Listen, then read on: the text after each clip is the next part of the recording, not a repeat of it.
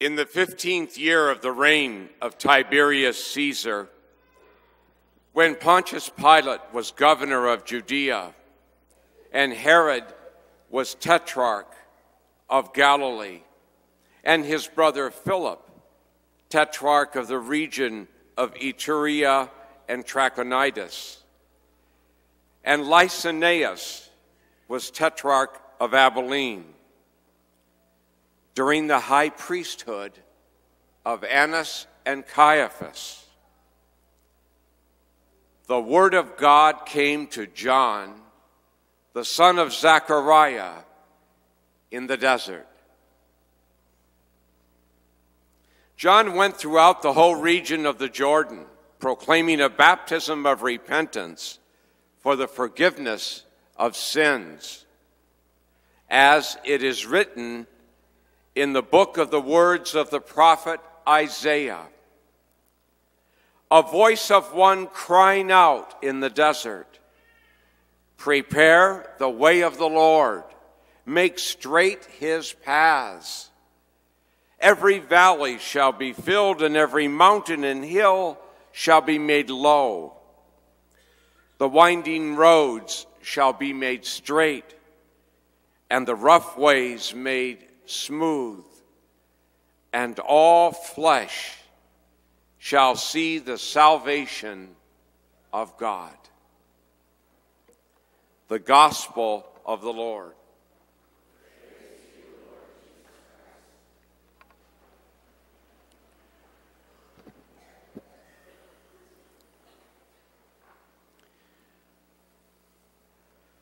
Something momentous is happening.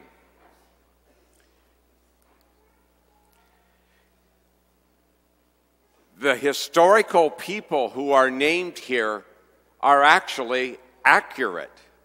These people were ruling and reigning at this particular time. It was the 15th year of the reign of Tiberius Caesar. Pontius Pilate was governor, Herod the tetrarch of Galilee, his brother Philip of another area actually to the east, Lysanias was the tetrarch of Abilene, Annas and Caiaphas were high priests in Jerusalem.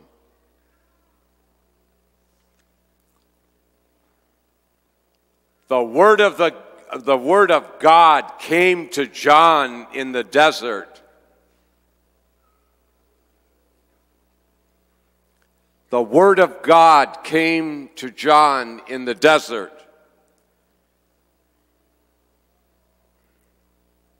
And then the great quote from the prophet Isaiah. Who was John? Well, we know he was the son of Elizabeth and Zechariah. We know that when Elizabeth in her old age was pregnant with John, we know that Mary, who was pregnant with Jesus, went to help her. It's the feast of the visitation of Mary.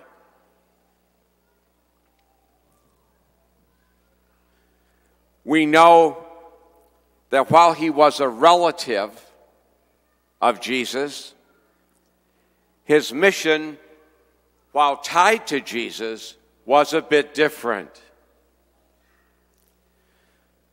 John was called by God in the desert, where he was preaching spiritual renewal of people. That's what his preaching was about. Get right with God. Get yourself. You know what the prophets have said. You know what the Old Testament has said. Get yourself in the right relationship with your God. Repent of the things that keep you from being in that right relationship with your God.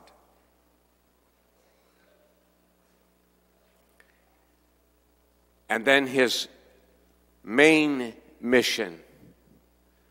He will be the one when some of John's disciples come and others are gathered around him, Jesus, he comes to an area where John is, and John points to him and says, you can read about this especially in the Gospel of St. John.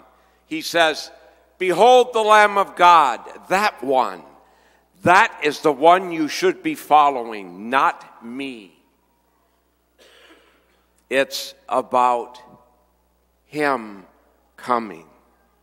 He is the one the world has been waiting for. Follow him. And they do. It's interesting that our first reading from Baruch, by the way, was the prophet Jeremiah's scribe, writer, recorder, if you will, who becomes a prophet himself on the death of Jeremiah. Baruch talks about this same kind of theme. Isaiah is the one that is quoted in the gospel passage. Same kind of message. This one coming, this Messiah,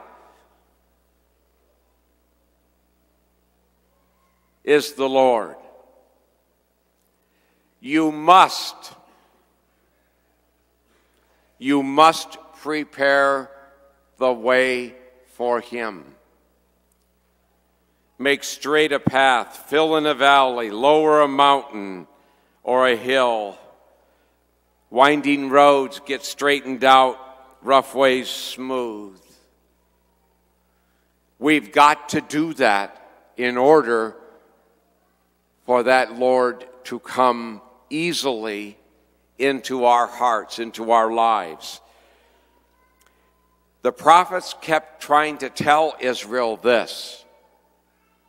You know what they did? They put their confidence in themselves. They were a puny little nation of little significance.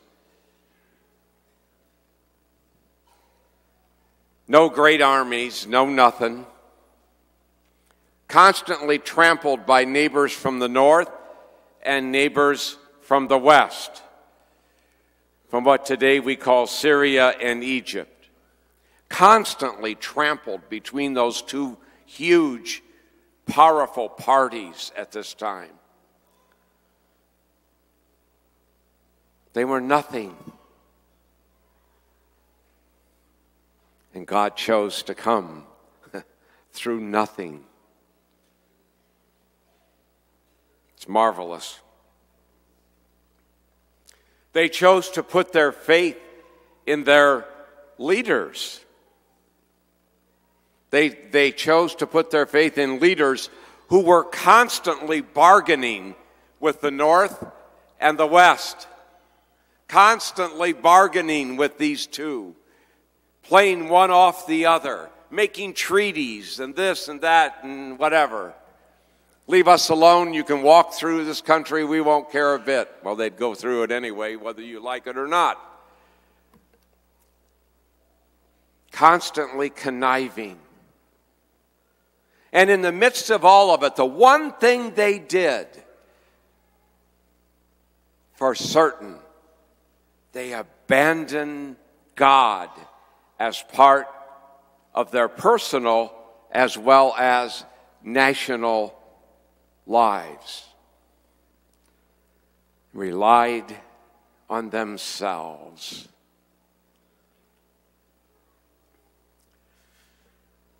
John the Baptist and Mary are our two Advent symbols. Two people who loom large in the New Testament as Advent people. People who realize the need for openness to God. People who realize that we drift from that. Most of us, I honestly think most of us don't walk away from God. I mean, I think being here is a pretty good indication of that. but we drift. We go to sleep. It becomes less important. He becomes less important. He has less of an impact on my life. After all, work is very important. Family is very important. School is very important. All these things in our lives that take up our precious time. And the easiest thing to let slip is our soul. Because we feel no immediate impact from it, it becomes what we can give up.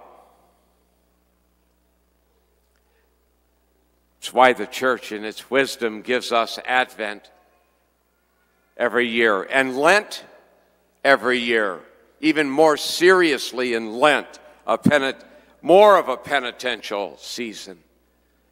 But it's why we get Advent. Wake up. Where does he need to come to you?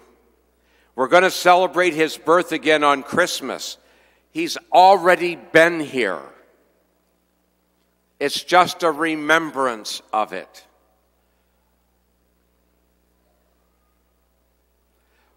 When you remember it this year, where does he need to come into your heart and soul in a deeper way?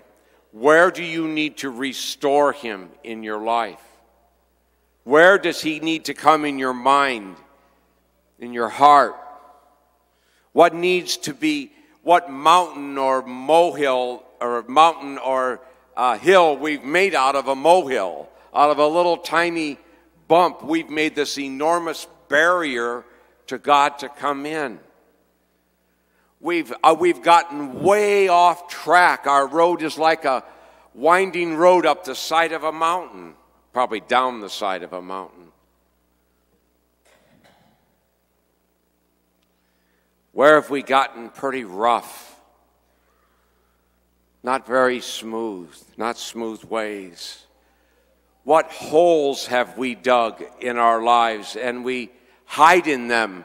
We resist God's movements in us to change, to grow, to get beyond where we are.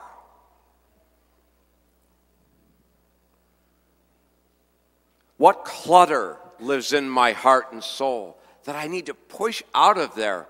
It's not a room, I know, but to make God more part of my day-to-day life. God wants no more than that from us. If we match his desire for us, he'll do the rest. And his grace will come and we will know it.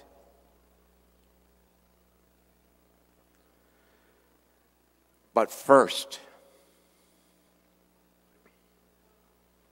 we must be open. We're on the second week of Advent. It's a very short season. Actually, only about 20 days left.